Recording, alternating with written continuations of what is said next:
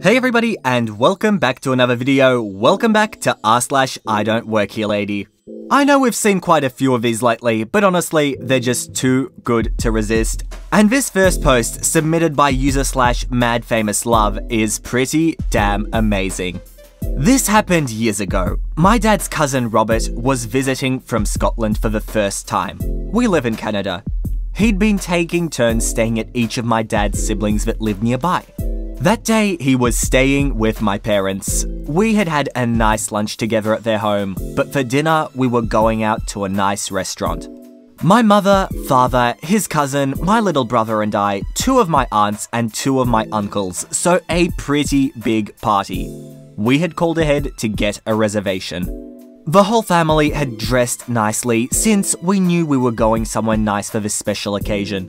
The restaurant we were going to was not the #1 in the city, but it was pretty high-end. One of my personal favorite places to eat in the city. The whole staff dressed nicely, but the manager and sommelier both wore suits. We got to the restaurant maybe 15 minutes early, but our table was already ready, so we were seated right away.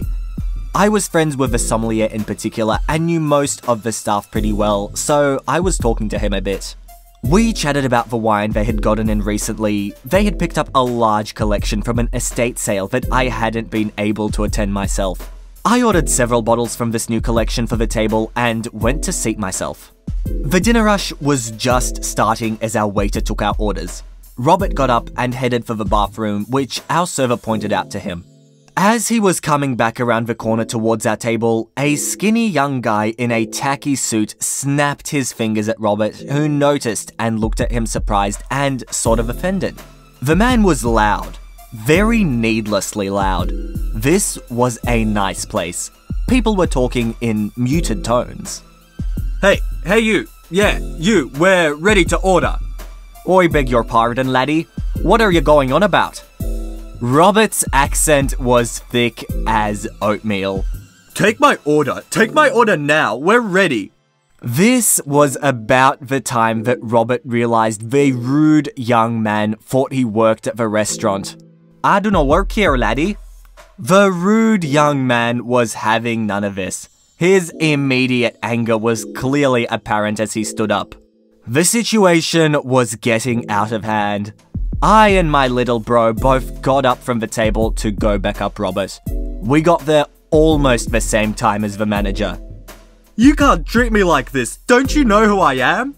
Robert was recoiling. Having heard so much about Canadian hospitality, he was floored by this rude young man. The floor manager stepped between Robert and his aggressor as Robert was stepping back. Sir, I don't know who you think you are, but your behavior is unacceptable. I'm going to have to ask you to leave. I demand you fire this server. He was very rude. You can't treat me like this. My dad owns this place. I'll have your job. I'll have all your jobs. This guy was so loud that the chef had come out to see what was the matter. Dressed in black with a black heavy leather apron. Heavy leather knife sheaths on each hip hung on a belt around his waist. Tattoos all over his arms and neck. Muscular and a little over 6 feet tall. Chef was quite an imposing figure, particularly with the angry look on his face. At this point, the whole restaurant was staring at the rude young man. This is over. You're out of here. Get up and get out now. Chef's command allowed no rebuke. The skinny little pissant looked mortified. He and his lady friend both got up looking horrified and rushed out of the restaurant. I thought he was going to make another comment as he fled, but he just scurried away. Several people cheered and several others clapped as Chef retreated back to the kitchen. The excitement over, we ended up having a great rest of our meal. The floor manager ended up comping the whole meal, nearly $2 grand. Both my dad and I really wanted to pay, but he just refused to take our cards, so we ended up just leaving a big pile of cash on the table when we left. The following week, I went back to the place with a friend. The sommelier was just itching to dish the news. Turned out the rude young man's dad had indeed owned the restaurant, a part owner. He was a wealthy local landowner, businessman and restaurateur. Unfortunately for that little pissant, his father had not been on his side at all when he tried to get everyone fired. Much to his dismay, his father instead took away his trust fund, the penthouse he was living in, and his car. Kid ended up having to get a job for the first time in his life. And I love the response by Ranger6 in the comments. Do you know who I am? Excuse me a moment, over the PA. Ladies and gentlemen, I apologize for interrupting your meals, but there is a party in this restaurant who apparently doesn't know who he is. If anyone can assist us in identifying him, we would be most grateful. But honestly, the one thing I'm thinking about in this story is imagine being the poor girl with this guy.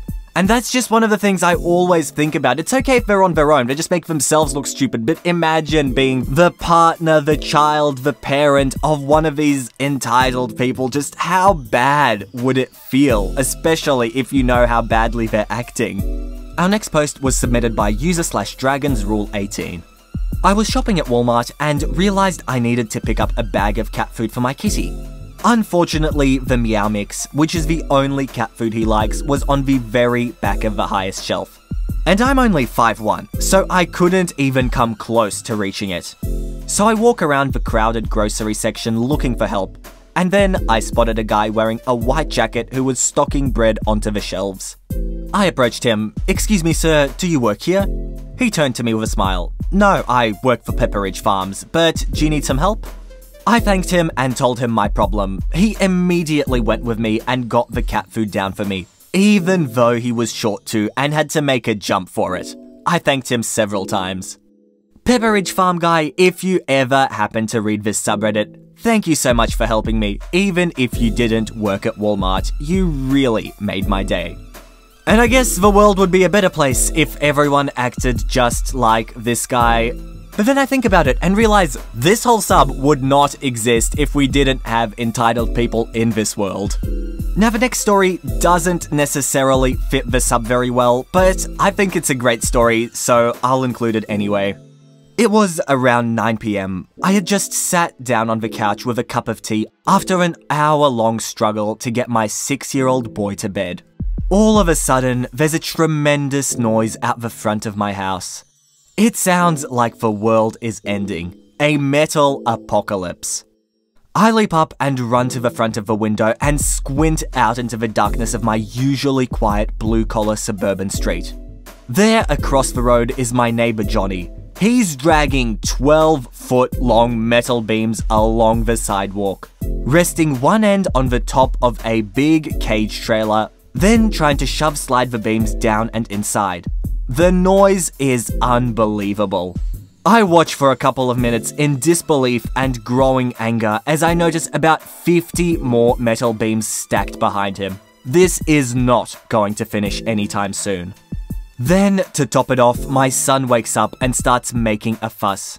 I grab a piece of paper and write an angry message at Johnny in big block letters. My neighbor Johnny is profoundly deaf, hence the written note. He's lived in that house for all of his 50 years, and alone since his mother died a decade ago. He hasn't done so well by himself, I think. His house has fallen into disrepair, and he's hoarded so much scrap metal it has filled his property and flowed over the outside of his wall, encroaching on the sidewalk. I know the mess drives other neighbors crazy, but I don't particularly care. It honestly makes me feel less guilty about not mowing my lawn as often as I should. Apart from the eyesore, he's never bothered me in any way. I've barely had anything to do with him at all over the years, to be honest. At 9 PM last night, however, I was spitting mad. Another huge boom echoes outside. Fantasies of physical violence flash through my mind. The blood rage takes me. I grab my angry note, put on my slippers, and storm out the door in my pajamas straight over to him. I'm a tall, heavily built, pretty mean-looking guy. Johnny's about 5'5" and looks like a shrunken version of Zach Galifianakis. My appearance startles him, and he looks up at me with a worried face, still holding one end of a metal beam, sweat running down his cheeks. I'm about to unleash on him. I look down at this small, hairy, deaf hobbit man in front of me. I look back across the street at my son watching us from behind the screen door. I look at the angry note in my hand. My anger evaporates and is replaced by something else. I feel ashamed. I consider how he's been deaf since birth and may not even realize how noisy he's being and feel even more ashamed.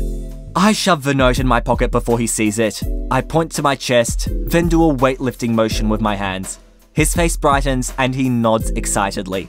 I walk over and grab one end of the beam. He grabs the other. I start helping him haul these 90-pound metal beams into his trailer. After 20 minutes, I'm breathing hard and we finally get the last one in. I feel him squeeze my arm. He's smiling up at me and mouths, "Thank you," the only word we exchange the whole time. I nod and go home. A couple minutes later, I'm in the bathroom washing the dirt and sweat away and my son comes in. He's angry and confused, like a disappointed mob that didn't get to watch the hanging they were promised. Why didn't she shout at him, Daddy? You should have taught him a lesson. He's an idiot. Idiot being the strongest word in my son's vocabulary. I sat him down on the couch and put my arm around him. Cuddle up. I talked to him about the different ways I could have handled that situation and about neighbors and helping and being kind and about how you meet all types of people in your life. And the story of the scar by my eye and how much I regret the times I've been aggressive in my life. He's silent afterwards and seems to be deep in thought as I carry him to bed.